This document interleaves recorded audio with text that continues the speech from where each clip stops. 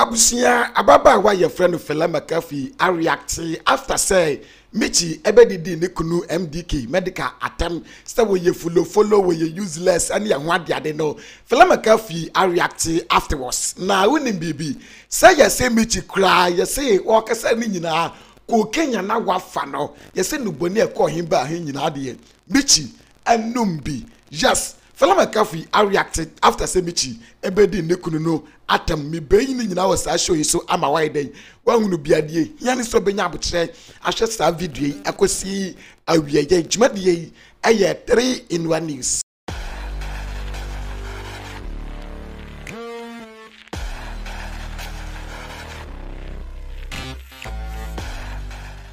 Abusia mimawo akwaba edo ba Amazing TV esomeserawo say ene yede edikan awode hwe sa channel yi so video ameserawo say oba subscribe for latest update hwe na sa opia like na sa wo adwenchire bia drop e wo comment box no na hwe description no yen social media links no e wo description no fa nsabo so na follow yen abusia yadi ahyiamu di amesramo before say ye be call Fela Makafui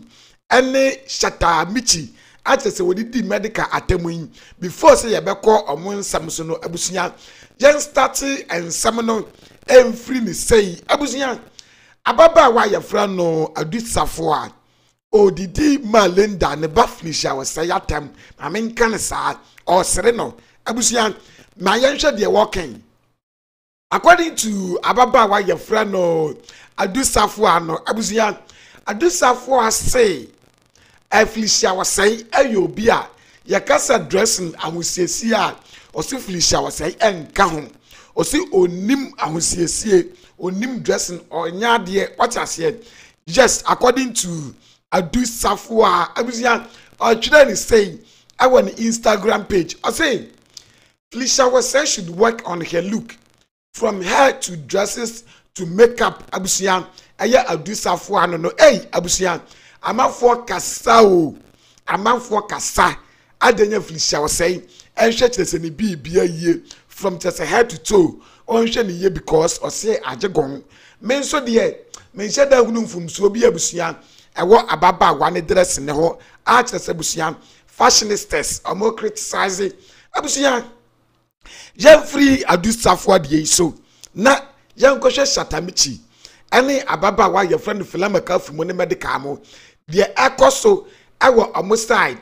barefoot 5 days ni both barefoot days ni ana abusuya Shatta Michy ene Medikal ekwa clash ye ewo party bi ase na omo clash ye no de na Shatta Michy eka nyina ne say o say Medikal say wotua Shatta wale baby ani din ade majesty wotua the school fees 1 year according to Shatta Michy no o say wonya hunu sesca no e ma chese enam so ema Shatta Michy etwa Medikal sa said and onja follow back no what as here any a whole lot na woni bibi na okran so ana ewo asem ni mu nyina ne say ayade say atem didie na Shatta Michy edidi Medikal no na say reason tia na Shatta Michy ejina so edidi Medikal atem no ayade say na Medikal enye sa de won kan say we say wa hwe majesty na emom o say Shatta wale mum e na ahwe ne ba island e na minim chese said Shatta Michy esiti asem no e na busuan o disgrace Medikal poto e woni pam e fa sa chese disgrace ho abusuan je hwe de ekoso e o ha say ye like star video we na share link no abusuan ye be kwa kohwe Fela Makafui ne reaction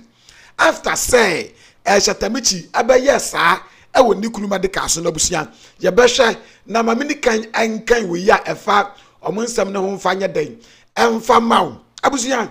after say Michy disrespecting MDK no ye hwe de ye kan say Instagram page those co celebs wo kan wo hasi ya nyansa ewom ye wi a ye be kwa kohwe Fela Makafui abusuan according to those co celebs no I say why must she feel bitter about MDK? If you want someone to disrespect, it should be your baby daddy, Shatta Wale, Benabu, not MDK. He is someone's husband, and a father too. Can you take your father's frustration on him? He is not the one controlling your baby daddy's bank account. He will never be follow to Shatta. MDK taught him the Yahoo work. Abusia say information kura wo ho. Ya say MDK and access abusia wa bie Shatta ni e wo access scam mu e wo Yahoo mu enti Shatta Michy emuara no enti ye kan kura akaye Shatta ana wo ye access abusia Medikal follow back abusia janshai. I say MDK taught him the Yahoo work. I say hey Mimu, he didn't teach him when it comes to raps, and not taught him. So what will he follow your wallet for? The best thing he could teach MDK is to smoke 100 bags of weed, and that one cry is a choice. Abusia, I those called celebs, and also the assemblable. And what was what I said? You have time. You have time in chair. You have mean a responsible man, a husband, and a responsible daddy to Island. You didn't mean your irresponsible baby daddy, someone who is running from his responsibilities, reasons known to him. You have mean MDK, and yeah, you go get a hatred attack or a heart attack. Yes, you go get a heart attack.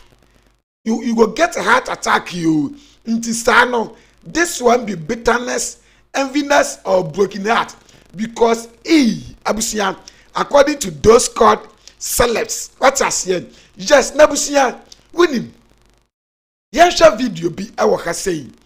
Yantia dear mammy way and your nam. I yet as a person hima. Yantia the work and dear for Shatta Michy home. I will say, Yakoba, Yabeka Kwaje Abwa phone crack or Abba, not Yakotie and I see a question. Dear Makafui soya den oya ne ho after say Michy edidi ni kunu atamono abusia yentie ayonam wo ha say Shatta Michy ono so ni Shatta wole bra ya no ene owahi wadani ko wisem ohun Medikal o jimi ache Medikal abi say wi ni koke na afa na adwem to no onim say Island no mu ka na asam enam say na 1 million no wa ma mi bra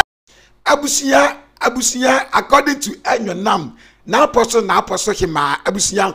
or say fell I Michy cocaine any chese abusia enu boni bia wonom e na afa na adwemu nti na odi behave sa and so video na e by internet no say utie video ni yi a asa ne kasa na abusia asa aye slow bi asa obi a wabro the kasa na wodidi MDK atam no ada na apostle hima e kire say Ayade say na wunia abru say tam because enubone de of fabi ankasa abusia yanhwe fela Makafui e wo ha say ana say yanje aboafo ankrat ro embra ye ba ye betwa so e wo fela Makafui aside register binia ahuto beni online muso aye denembi sama because those business no mean your wow woman in a busia any one of women miss on your global thing which is baby obia the betum I join this business because why you heavy lifting in army on in there yanti another yani advertise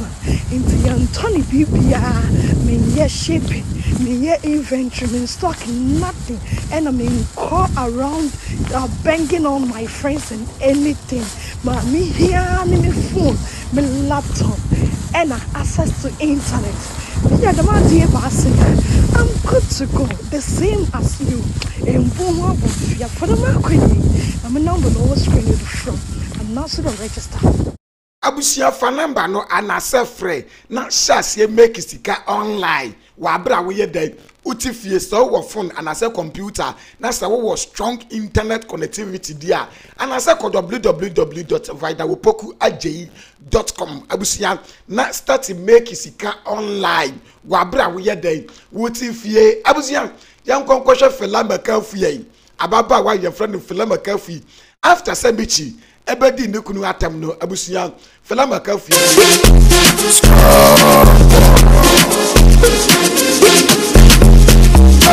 unim bibi after say Michy ebedi ne kunu atam no oni ne kunu no promote teacher said ne kunu ne nyom fofra wodi aba abonten after say wasnobe Shatta Michy. Yes, fela Makafui asnobe won san ko bi beka wo kunu oba especially oba ebeka wo kunu aka wo oba ni mom and aka obeso so because ye wa asem bi wo kwa wo kunu ni ntimi nka nkire wo ba no but wo oba no betimi aka akire wo ba no because munyina ya ma abusuan in this case fela Makafui de wa amfa ne sa na mom wasnobe ababa wa ye friend Michy ana woni ne kunu no promote teacher say ni new latest.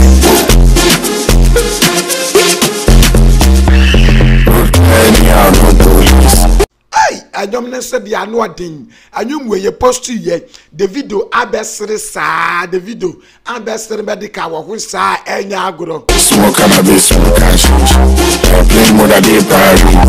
Real talk mean talk to me. Abusia wani ne kunu no ebe post teachers abusia. Omo asai ana chese fela Makafui. Atwere ekwanom say according to fela Makafui no I say abusia meba mame nkan de fela Makafui atwere de gu ase. I say woni ne kunu no new challenge a omodi aba abonten endie enti obi anya den obi a ensua bi na won posting on the TikTok page at abusia wasnobi ababa wa your friend Michy din actually say anyonam na aposo hima so ekire say eye nubone na Michy afa chese abusia ebo ne yam adam no abusia for your number ya ewo me screen so wo dwumade bia wo pese wo bohu dawuru e ma chese the right audience ete wo nkan for your number na ewo me screen so what ase yes number no enie fa na WhatsApp me and asafre me na ene menye den eni nkoma na yembo hu dawuru mfanye den emfa ba so far there wey ane de etwa gu I watch say MDK fela Makafui ane kire say ababa wa your friend Michy aside osonfo amazing aka you talk too much any